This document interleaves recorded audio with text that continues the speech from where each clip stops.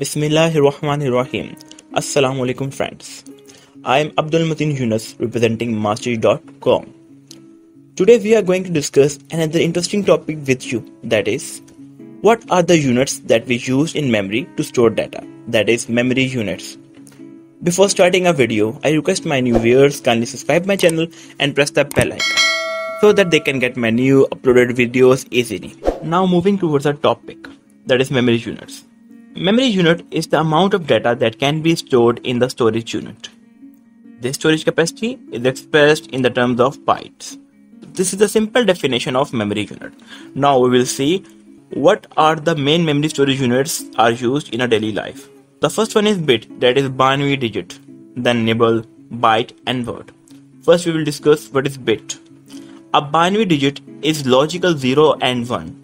Representing a passive or an active state of a component in an electric circuit.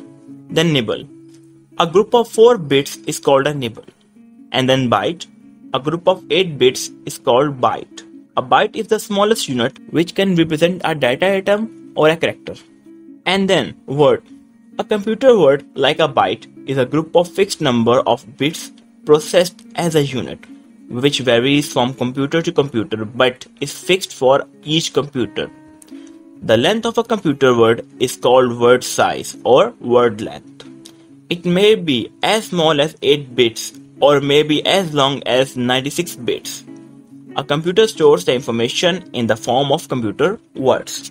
And then we will see there are some higher storage units that we use in our daily life. First is kilobyte, then megabyte, then gigabyte, then terabyte and petabyte. First kilobyte, that is called KB.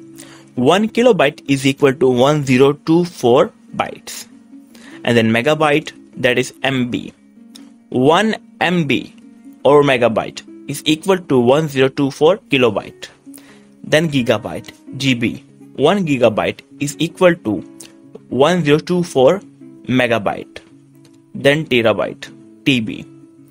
1 terabyte is equal to 1024 gigabyte. And then the last petabyte, that is PB. 1 petabyte is equal to 1024 terabyte. So friend, at the last, a number of memory units are shown. And you can also see that the highest memory unit measurement is gigabyte. So friends, these are some important storage units that I have discussed with you. I hope you will understand it. If you have any query or you want to give us any suggestion, then kindly comment us below. Inshallah, we will meet you in the next lecture with a new topic. That's it. Khuda Hafiz.